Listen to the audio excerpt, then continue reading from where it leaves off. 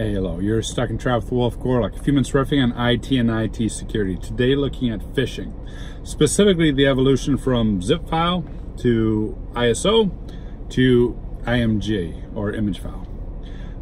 This is not my story.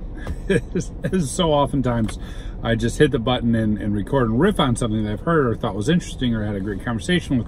And this particular video, this particular one that you're listening to right now, is actually a Cofense story. It's Cofense, which is the company that produces the Phishing product. And I was listening to a talk by their CTO recently, and the story he was laying out reminded me of a couple different principles that we talk about in this video series a lot. Namely, and the tip for you is this: watch for how new technologies open vulnerabilities, and watch for how vulnerabilities, as they get close, creates incentives for the attackers to work around and find new flaws. I've called this in the past the Batman and Joker model, right? Without Batman stopping all the crime, there would have been no need for the Joker, the super villain. And the cat and mouse game that we play all the time and intuitively that we know is sometimes hard to map out, to graph out, to point to a specific example. Now, the example that was given by Cofense, I think, is very interesting. As you know, people send you bad files in email, and they try to get you to click on it. Who knew? And when you click on it and it runs, it oftentimes does bad stuff to your computer. Sometimes in ways that the criminals profit from, right? That is phishing in a nutshell. And what is fascinating about this is, for the longest time, those bad things were being sent in over zip files because a lot of the anti-spam systems weren't checking the zip file. The technology got better and started blocking those zip files, and there for a moment there was this brief window in time where it was very difficult to send someone a file that they would click on and execute and allow the criminals to monetize their system. This all changed with Windows 10. Windows 10 comes out, and Windows 10 now has the ability to automatically open ISO files. And in doing so, has opened the window for the criminals to send you ISO files.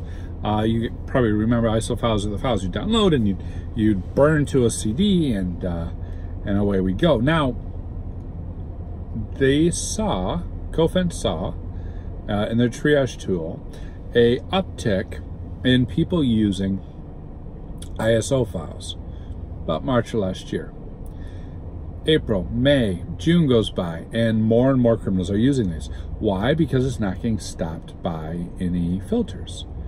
So it ends up going almost a full year. It goes into this year where people are able to send these ISO files again and again, and people are clicking on them, and obviously it must be making money because they keep doing it. Now, the criminals keep doing it. Now, along comes the filters, and they say, wait, we recognize this pattern here, right? And we're going to prevent ISO files. So they put in a control, and you can see in the chart that the Cofense guys were sharing that ISO spam dies off, right? Because people now are immune to this type of attack. So it's not like the fishers pack up and go home. They switch to image files, IMGs, which are the old floppy images, which are just like ISO. It's almost the exact same format, different extension, and also, conveniently enough, now automatically open in Windows 10. So you see a curve like that for zip files until most people are running the control. Then you see a curve like that for ISO files until most people are running a control. And then you see a curve like that right now with the uptick for image files, until someone's going to put in place a check, a control for these sort of things.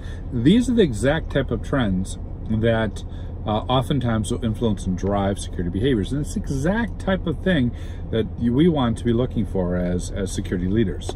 What new attacks are the new technology going to allow, and what new attacks are we going to force the criminal into by putting in place our controls? Remember, every single control doesn't stop the bad guys, it redirects the bad guys. Therein is the most important lesson, I believe, of looking at phishing as it shifts from zip to ISO, now to IMG. What do you think? Hit me up in comments and social media. Let me know. Have you seen this type of spam? What are the ways that your organization is handling it? I'd love to hear. Cheers.